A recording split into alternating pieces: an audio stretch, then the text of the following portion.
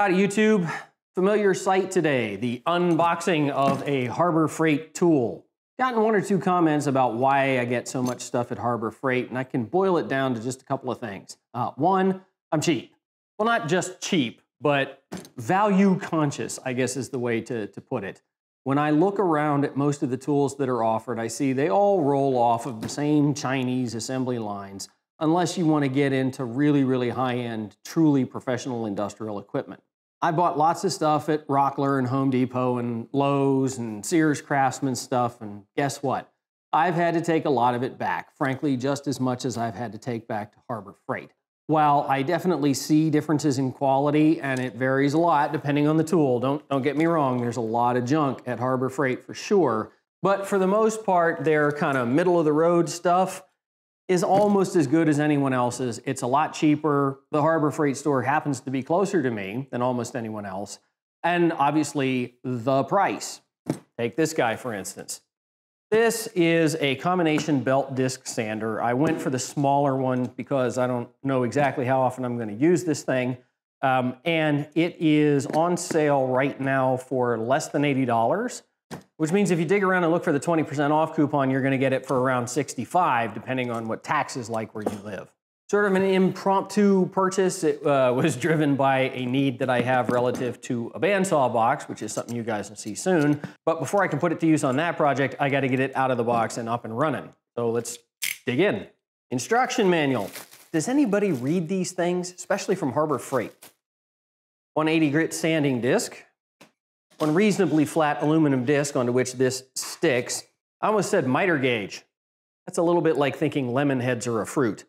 This is probably the last time you're going to see this. Boom. One of the safety covers that I can already envision myself installing and then taking off later.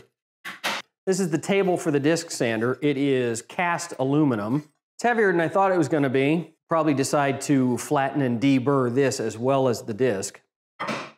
The fence/guard for the belt sander, and the other half of the plastic safety guard that I'm unlikely to ever use.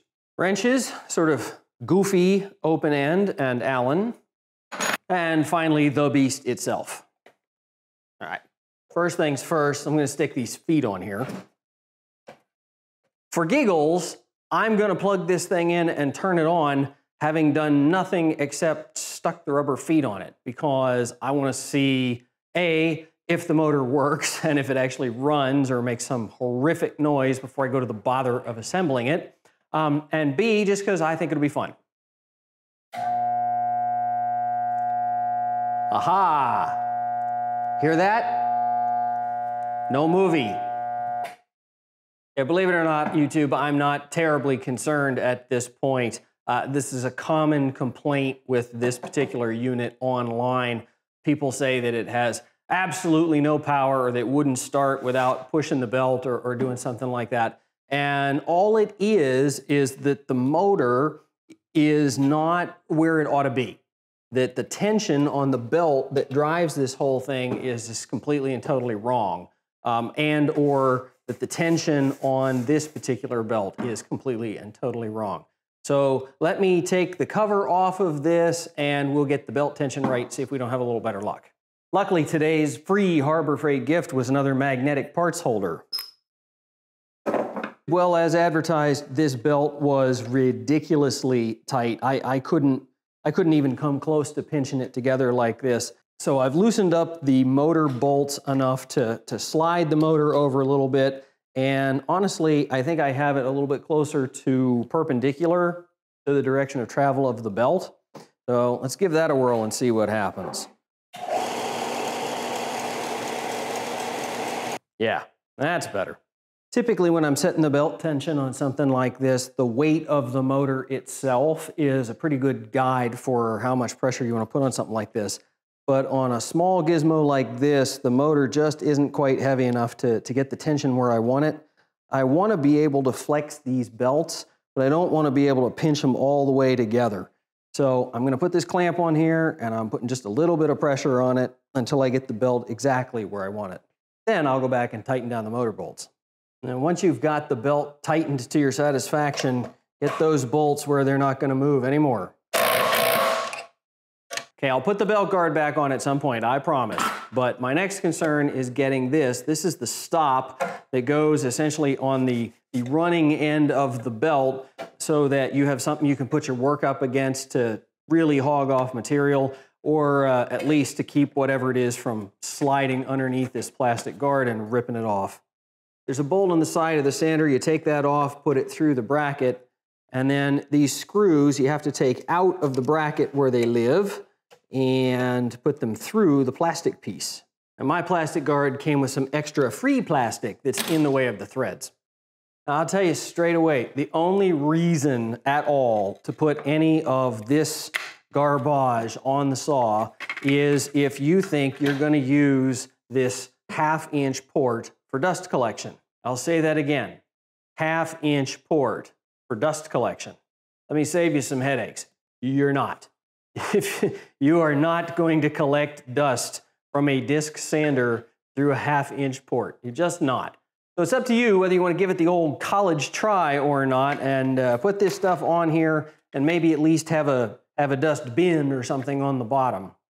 Well, I'll go ahead and put it on here for completeness, but don't be surprised if you don't see it in too many future videos.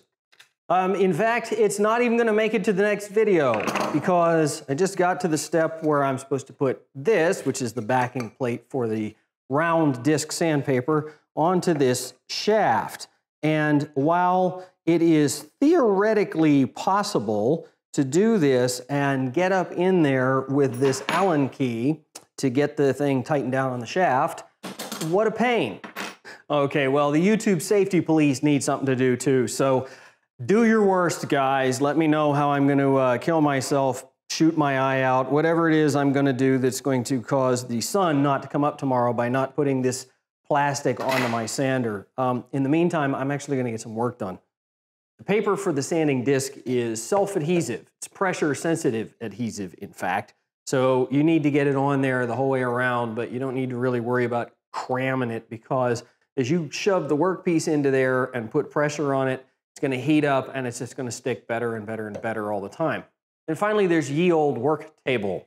I'm going to install this on the disc sander, but there is a mounting location for it around here on the back of the saw for when you want to stand the belt upright. One caveat though, this bracket we put in here earlier that holds the plastic guard in place and serves as your normal sort of just stop for this belt sander, you're probably going to have to take that off, which means the plastic guard is just going to flop around. So I've slipped it into the hole on the front of the unit and I just need to tighten down a bolt that's here on the side to hold it in place. Now with this table, there's a couple of things. You want it relatively close to the sandpaper because you want to be able to sand material and have it supported, not have it torn out. You also want the table to be square to the face of your sandpaper. That adjustment is real easy because the table is set up to tilt from 90 to 45 degrees. So get your square on there, get it loose, and then just tap it whichever way it needs to go to get it nice and plumb. Here's the one thing that requires a little bit of dancing. As you tighten down the bolt that holds this whole assembly in place, it will pivot the table front and back just a little bit. So lock it down and then start adjusting it for square. And if you run into the sandpaper, you're gonna have to loosen it, back it out a little bit, tighten it down again, and kind of start over on the square adjustment. If you're having a terrible time getting this thing squared up, it's probably because it's just too stiff. There are two Allen keys that hold this to the rod that it pivots on. And if they're really clamped down, then you have to beat the heck out of this table to move it, which makes moving it in small increments next to impossible. Grab the Allen key, they're the same size as the ones that put this plate on, and just back them off a little bit until you can move this thing smoothly when the adjustment knob is loose. Now for me, I'm pretty sure I don't care about anything except 90 degrees for this sander. So I have clamped my square to both the sandpaper and to the table, and now I'm going to tighten everything down so that it can't move. I'll start with the adjustment knob, then I'll go back and I'll make those Allen keys pretty tight. Something else to talk about, on the back of the belt sander, there is a dust collection port. This is advertised as a 1.5-inch port, and it is on average. It's 1.4 inches inside diameter, and 1.6 inches outside diameter. Means nothing that's supposed to be 1.5 inches fits on here. This is ye old standard small shop vac size hose. It's 1.25 inches. It doesn't go in, and it obviously won't slip over there. And certainly nothing bigger than this is going to be any better. Couple that with the fact that this port snuggles nicely down in here behind the motor, between the mount and the motor, when the machine is horizontal, the way you're most likely going to be using the belt sander attachment most of the time. Bottom line is we don't have a lot of options for getting hose in there. Let me show you the other thing about this dust port here. It's plugged up. Yeah, the end of this tube is not open. It has this plastic piece that has a couple of slots, one of which isn't even really cut out that well, and a small hole in the center. Now, what the point of that is, I have no idea, but about the first thing I'm going to do is get my Dremel tool in there, and I'm going to cut, at a minimum, where the slots are. Just cut the whole way around and take the middle of this out, and if I'm still not getting decent dust collection, I'll go back after the lip. Okay, well, I'm starting to get a recurring theme here of I need to do something about dust collection, and I'm going to put it off until some other time. We're going to do it again. I'm going to put it off until some other time. What I want to do right now is plug my fully assembled, except for the parts I'm not going to put on it, sander in and make some dust.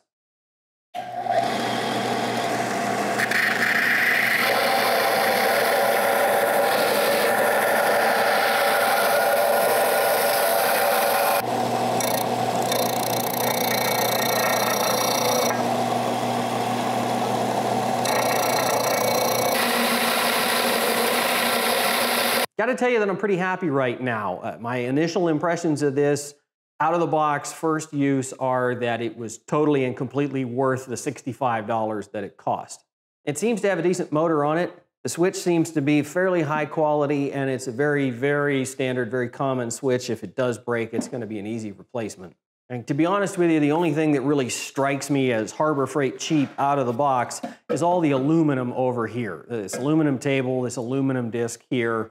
They're just not, they're not cast iron. They're not the big, heavy, super flat stuff that you're going to see on bigger, more expensive tools. But then, for me anyway, that's sort of the point of Harbor Freight. It's not a giant, expensive tool. It's small enough that it fits in my shop. It's cheap enough that it fits in my budget. And so far, 5 minutes worth, we'll see, right? But so far, it does the job I need to have done. Anyway, thanks for watching. While you're here on the page, please take the time to subscribe to the channel. I'm going to get back to work on the bandsaw box so I can get the next video out. In the meantime, you guys stay safe, YouTube.